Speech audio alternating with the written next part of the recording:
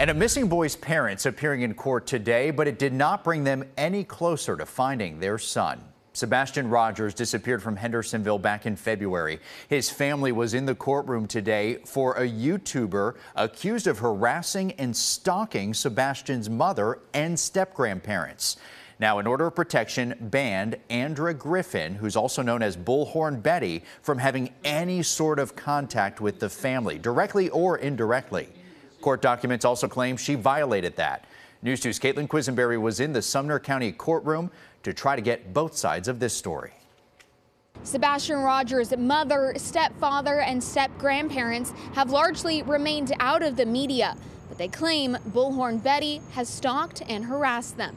The courtroom was split today into two sides. The YouTuber and Sebastian's father, Seth, sat on one side. His mom, Katie, stepfather, Chris, and step-grandparents were on the other side. Court documents claim Bullhorn Betty violated the order of protection by mentioning the family on a live stream.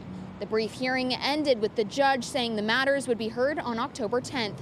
Seth Rogers tells me it was frustrating to sit in a courtroom while his son is still missing. It is extremely frustrating that I have to come here to support somebody, which I don't mind coming to support somebody that's supporting my goal of finding my son.